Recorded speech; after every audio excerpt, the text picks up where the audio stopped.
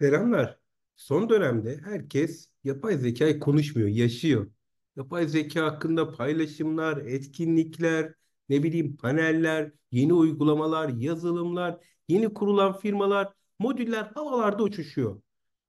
Ancak bu bir sonun başlangıcı olabilir mi? Yani insanoğlunun sonu geliyor olabilir mi? Matrix filmini bilmeyeniniz yoktur. Bu film akıllı ve düşünen robotların ve yazılımların elinde dönen bir dünyada geçiyor. Burada bu robotlar insanoğlunun sonunu getirmeye çalışan dünyanın döngüsünde Neo'nun insanoğlunun kurtarışlarını anlatıyor. Ama daha da enteresanı bu filmden sonra çekilen Animatrix filmleridir. Animatrix, Matrix dünyasının animasyon ortamına aktarılmış öykülerinden oluşur. Bu filmlerden İkinci Rönesans isimli olan Animatrix filmi insanlar için çalışan robotların olduğu bir film. Bunlar akıllı yapay zeka içeren robotlar. Duygusal zekayı da analiz ediyor.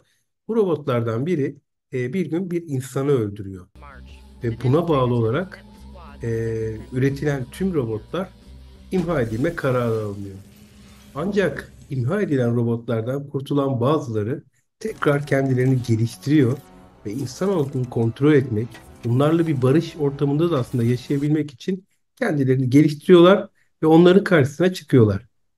Robotların insanoğluna hakimiyeti gibi konularla ilgilenen, oldukça başarılar, eserler yaratmış olan, hatta literatürde 3 robot yasasını da kazandıran Isaac Asimov'un bu konuyla ilgilenen farklı eserleri var. Mesela Çelik Mağaralar, Çıplak Güneş, Şafağın Robotları, Robotlar İmparatorluğu gibi kitaplarına bir göz gezdirebilirler.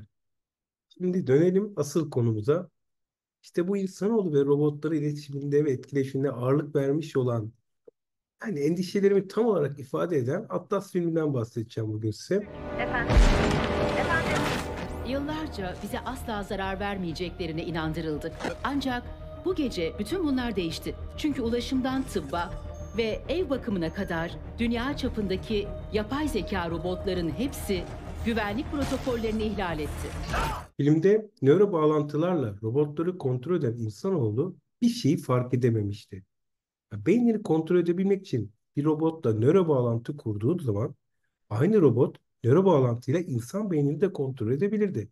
Kendi dijital zekasıyla karşı tarafın, yani insanoğlunu kontrol edebilme yetisine sahip olabilir.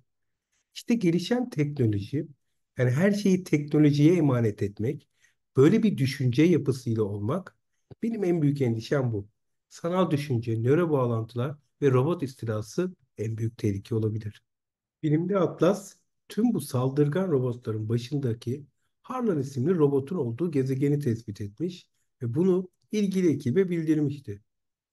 Hani ekiple yaptığı toplantılarda hala nöro bağlantıları kullanan bu robotlarla ilgili insanların içli dışlı olduğu için bu şekilde bu robotların hala kontrolü geçirme endişesini yaşadığı görülüyordu.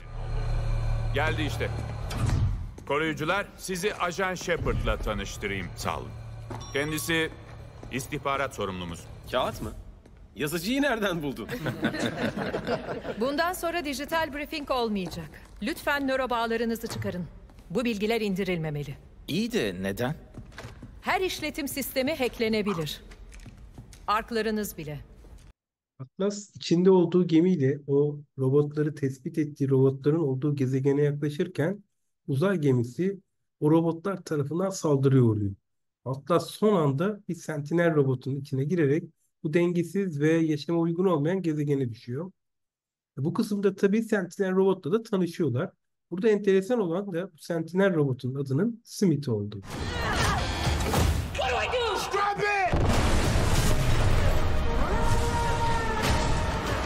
Oh my God.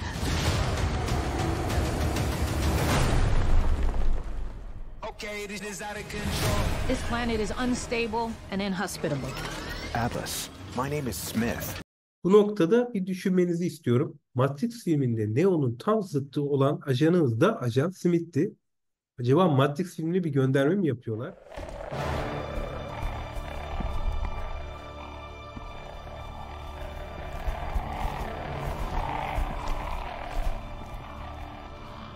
Mr. Anderson. You got my package? Yeah. Oh, good. Yani Ajan Smith insanlardan ve Matrix'ten nefret ediyor. Smith virüs olmadan daha evvelden programlandığı doğrultuda insanları kontrol etmeye ve gerektiğinde onları yok etmeye çalışan bir yapı. Atlas filmindeki Sentinel robot Smith ise tüm film boyunca sanki bir Neo gibi o insana, Atlas'a yardımcı olan robot gibi çalışmakta. Is that really necessary? You're a computer program. I'm driving through LA and out in Roscoe. No, I'm not. No? What are you then? I am a computer program named Smith. No one likes a smartass Smith. Ancak önemli nokta Atlas'ın Sentinel robotun içindeyken hala kontrolü tam olarak yani bir nöro bağlantıyla robota teslim etmemesidir. Yani bir bileşimi yapmayı kabul etmemesidir. Devamlı protokol gereği nöro bağlantı talebinde bulunan Sentinel robot Smith'in isteğini Atlas kabul etmemektedir. ARK 9 başlatma modülüne hoş geldiniz. Es geç. ARK 9 başlatma modülü kullanıcı işlevselliği için önemlidir. Hepsine es geç dedim. ARK 9 işbirliğiyle öğrenen bir tür yapay zekadır. Ancak çevresinden gelen kötü amaçlı robotların saldırılarına karşı işin sonunda Sentinel robot Smith ile tam bir robot insan birlikteliği sağlanabilmesi için tam nöro bağlantıyı kabul eden Atlas, ondan sonra bombalarla dolu olan ve dünyayı yok etmeye gönderilen gemiyi son anda imha etmeyi de başarır.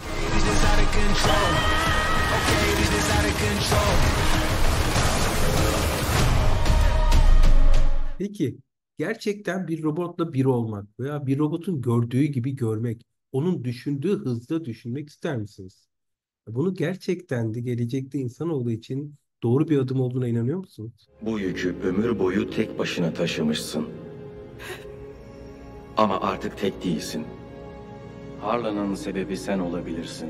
Ama ben senin sayende varım. Lütfen Atlas. İzin ver.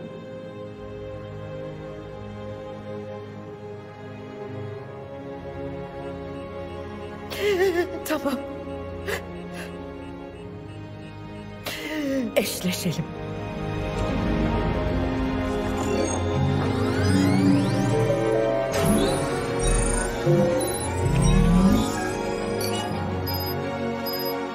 Peki ya robotlar insanoğlunu aynı Matrix filmindeki gibi tek bir şeye çevirmek için kullanmayı hedeflerse? İnsanoğlunu bir tek şeye dönüştürür. İşte buna. Bu durumda olası bir saldırıda insanoğlunun yarattığı bir terminatör gelecekten gelip de bizi kurtaracak mı? Hep birlikte göreceğiz. Hasta la vista, baby.